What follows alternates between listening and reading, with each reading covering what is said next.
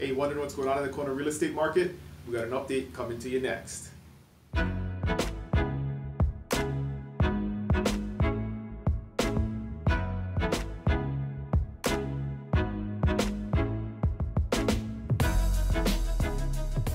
Hello everybody, Dylan Donaka here from the Buy Big Island video blog, and going to be giving you a market update today on specifically the Kona housing market and what that's looking like, and some data points. And first, some disclaimers, right? I'm not a fortune teller. Anybody who pretends to be is leading you in the wrong direction, but I'm going to give you the best data that we have available and give you a little bit of analysis about it to see if we can let you know what the market's doing, where it's heading, give you a little bit of insight into what's going on. So as you probably know, real estate is not always a rational business. So you can look at the data, but there's always folks that let emotion get into the mix, and that always pushes the data one way or the other. So that's something to always keep at the top of your mind when you're looking at market data. But I'm trying to give you the real simple stuff, that no fancy graphs, just the numbers, and then give you some information and my thoughts on those things. And the island is very diverse. So you have lots of different areas of Hawaii Island, and then lots of different sub markets like the condo and land market within those areas, which vary drastically. So we're going to be focusing just in on the Kona land, condo, and housing market. But I can provide these updates for any sub area of the island if you're looking in Waimea or Waikoloa or Hilo or the Hamakua coast. Any of those areas, we can break the data down and specifically look, because if you look across the island, the averages are a little bit skewed because you have really high-end stuff here in Kona, you know, $5 million homes along the coast, and then you have homes in the southeast side that sell for $150,000, $200,000. The same type of home, if built in the west side, maybe a $600,000 or $700,000 house. So looking at the data by district of the island helps give you a little bit more accurate information. And so we're going to be comparing the 2017 data to the 2018 data month by month. So you can compare what it looked like last year to what it looks like this year, and then we're looking at 5 main data points.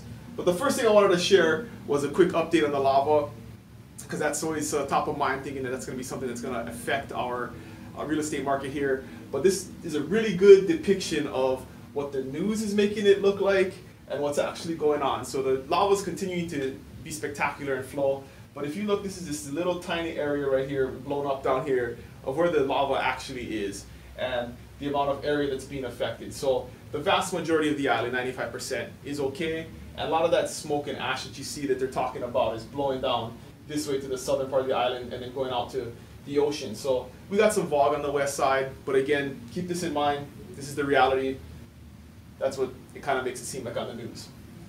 All right, so the Kona market update. We're going to be looking at basically 5 main data points: current units sold, the dollar volume, the median price, the average days on market, and the final list of price sold. That's an interesting statistic. So if you look at this, this is broken out by homes, condos, and land, and the percent change is the difference between April, and we're looking at April's data. We get it a month after the month closes, we get this information. So we're looking at April in 2017 versus April of 2018. And you look at current units, is down a little bit. That fluctuates depending on it's not a real important data point. You have dollar volume, which is up 10%.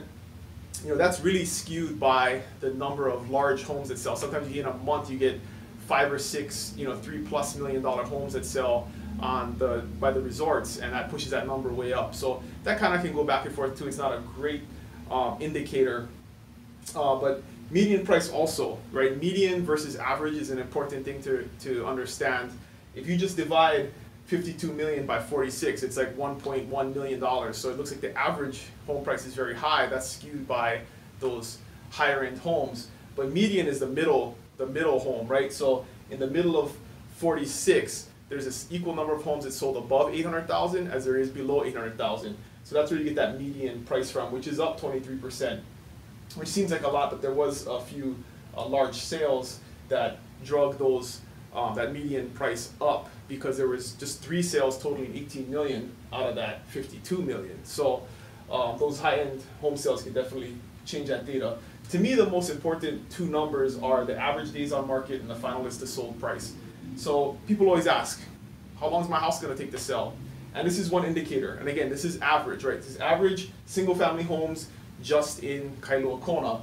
But 77 days, which is down 8%, which means they're selling a little bit faster than they were in 2017. But if you look across the board, the condo market, 56 days on market, the land market, 209 days on market. So land is taking a little bit longer to sell than condos and homes, but the market's strong. It's pretty hot, but it's not crazy like in some markets where stuff sells the first day on market, you get 3 offers the first day. So average days on market is interesting, going down a little bit, which means a little bit hotter than it was a year ago.